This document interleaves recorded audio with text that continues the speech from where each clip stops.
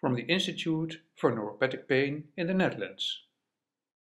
Okay, I give you one example of an interesting compound. It's developed in Italy, it's palmitoylethanolamid, and it's a body-owned compound.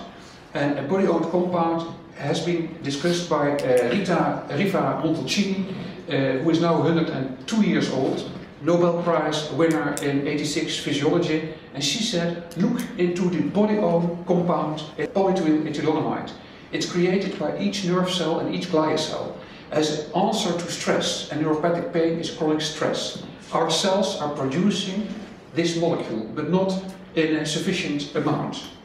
And if you give this body-owned fatty compound to patients, and it's in Europe on the market as medical food, and doctors can prescribe it, and we have been using this last couple of half year in 50 patients or more. It's in a granulate, you can put it under the tongue in acute phase of treatment. It's very interesting, and it's in a tablet. And this compound is an example of a drug, a body-owned compound, which in our hands we could treat Lyrica and pregarably refractory patients with this compound without side effects and bring them down from pain scores from 8 up to 2.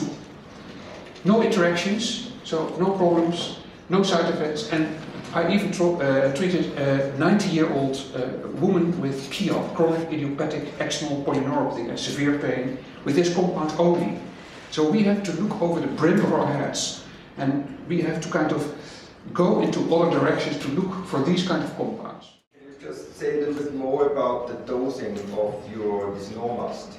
Yeah, that's, we always start with sublingual granules, 2 times 600 milligram for 10 days. So you kind of expand this palmitoylethanolamid in the entire blood of the patients in a very quick way. So it goes into all the tissues, including the central nervous system. And then we dose after for 2 weeks with 2 times 600 milligram. And if we reach a stable, acceptable pain score, say 50% decrease of the initial pain score or under 4, then we go to 2 times 300 milligram.